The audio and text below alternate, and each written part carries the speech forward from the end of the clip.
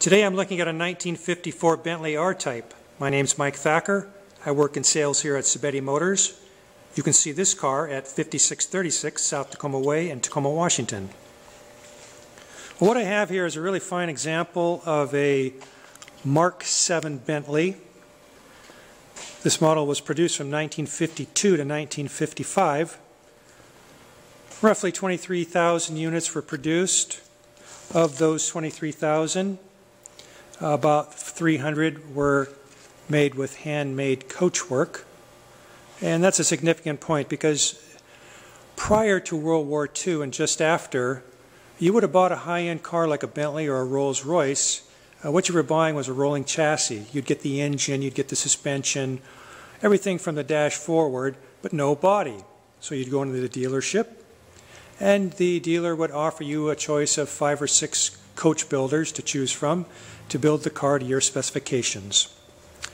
Well, that changed after World War II. In 1946, the British government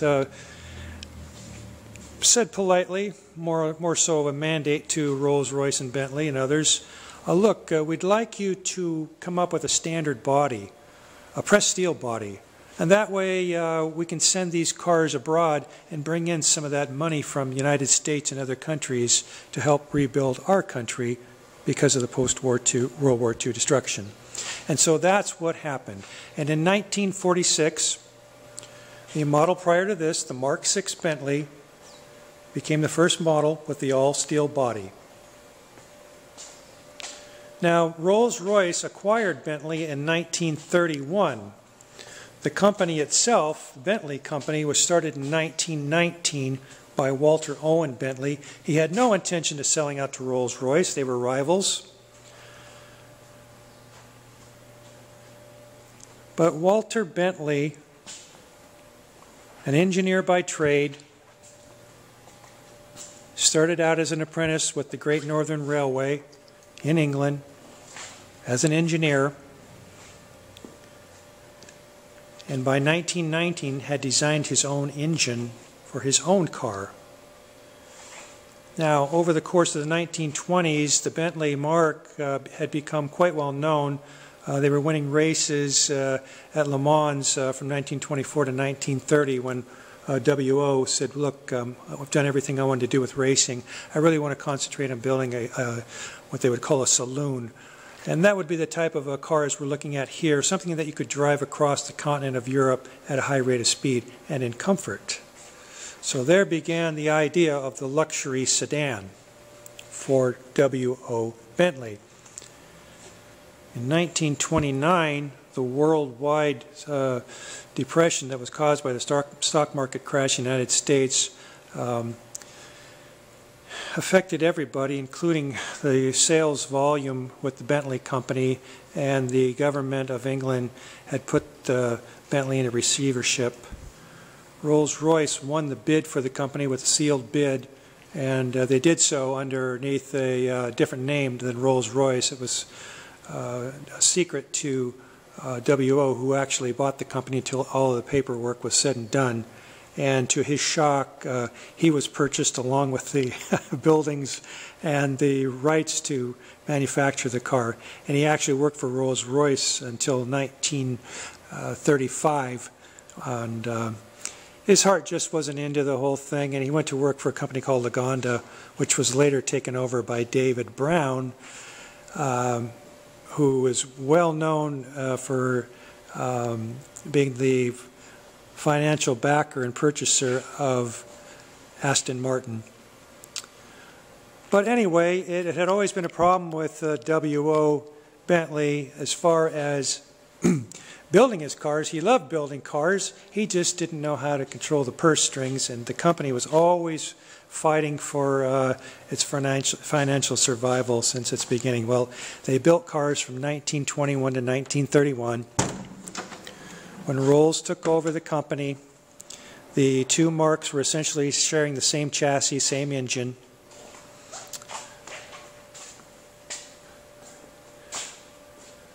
But again, the really important factor happened in 1946 when they started sharing the same standard steel bodywork. So you could buy this look-alike body here from 1946 to 51. It had a smaller trunk. In 52 they enlarged that area.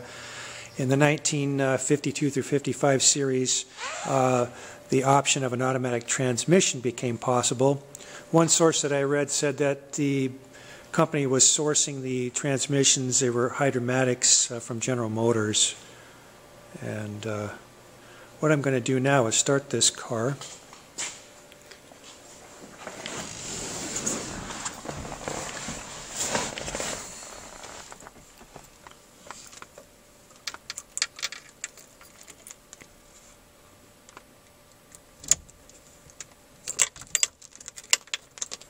This car is a push-button start,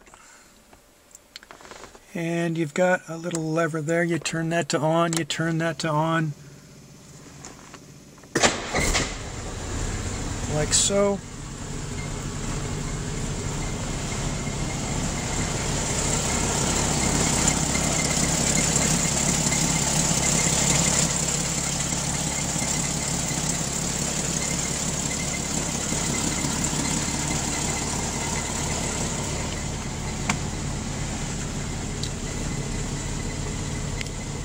Inside what you get is real wood on the dash. That trim follows the doors as the window surrounds. It looks to me like these front seats have been recovered. I'm not sure if it's Naugahyde or some type of a leatherette. There is a little bit of fine wear on there, as if when you buy a new pair of shoes you get that light cracking. I think more so in the back. I would say that this back seat area is true leather, possibly the original leather in here. There's a little mirror on each side there. On this side here there's a cigarette lighter up near that mirror. And I had a question when I opened the door. I said, what are these round things on the armrests here? Well, they're ashtrays. They pull straight out.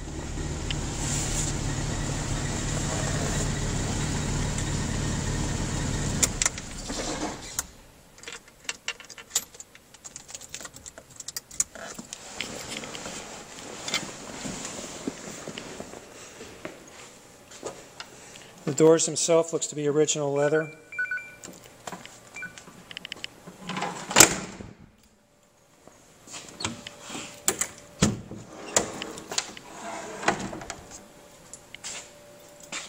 What you've got here, you've got the drop-down trays, one on each side. The headliner's in fine condition, no work needed there.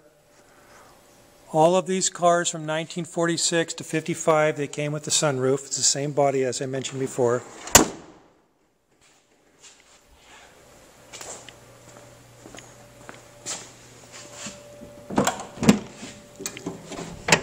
The spare tire is underneath there. It's on the bottom part of the floor of the trunk.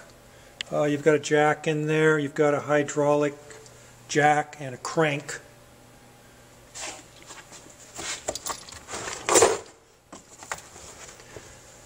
Looking at the sides, it's hard to see behind the panels in here. What they have is kind of a soundproofing vinyl panel, but I did not notice any rust, any obvious rust around the edges of the trunk.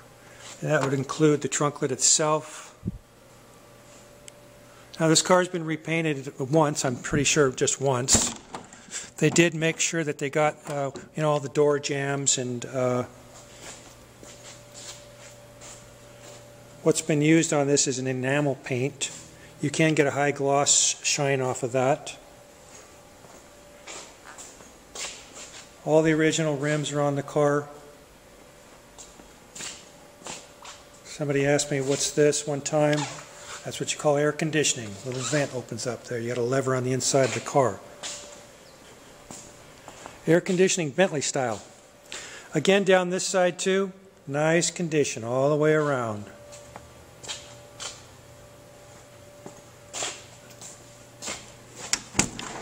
Same way here. I've looked at some of these cars listings on the internet earlier today. This is a common thing I was seeing. What happens is this paint kind of flakes off in spots. It can be touched up. But when I was looking at the prices, there is a range, and for $20,000 you can get pretty much a rust bucket, meaning the paint is gone. And we've got this priced at $23,000. Now I've seen them in nicer shape. We're talking $35,000 to $50,000 if that's what you like to spend on a car. I'm sure you can find something out there for like in that price range. Offering this one, like I said, under $23,000. You can find still photos of this car at www.sabettimotors.com.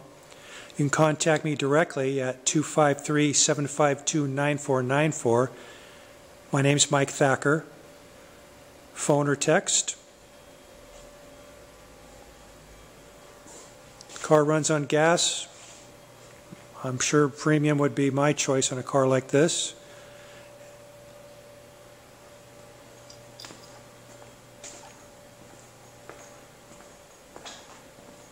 Again, 1954 Bentley R Type.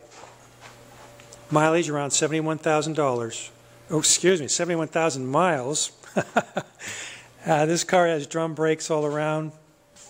They're hydraulic in the front, mechanical in the back. This is an automatic transmission.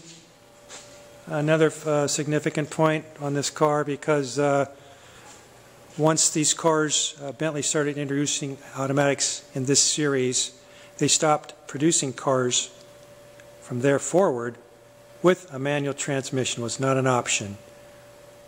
Up to this point, you had an option of getting the manual transmission in the 1950s, or you could get an automatic. Prior to this series, the Mark VI, all 4-speed manuals on the column. So historically, it does have some interesting points to it.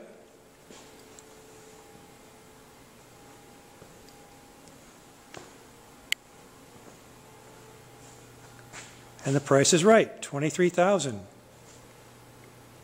We take trades, we take cash. I had a fellow today tell me he could finance this, so there's lots of options for you to get into a really beautiful luxury cruiser. 1954 Bentley R Type. Again, my name, Mike Thacker. Telephone, text, 253-752-9494. I'd welcome a chance to work with you. Thanks.